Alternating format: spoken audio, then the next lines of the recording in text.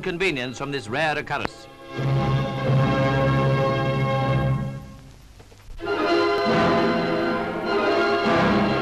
The harnessing of the waters of the Nile by means of the Owen Falls Scheme is one item of recent film news from Uganda.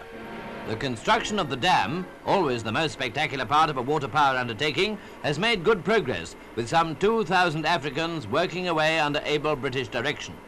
The total length of the dam is to be nearly 3,000 feet, with a maximum height of 85 feet.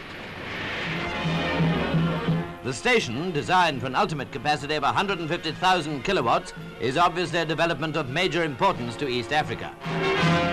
Here's a view of it as we fly over with BOAC. A rather more picturesque story from Uganda that throws light on native custom and tradition is the celebration of the birthday of the Kabaka, or King of Buganda, one of the provinces. The ceremonies included his stately progress under the shade of the royal umbrella to his parliament building. Uganda enjoys a measure of self-government, and the Kabaka is an enlightened ruler.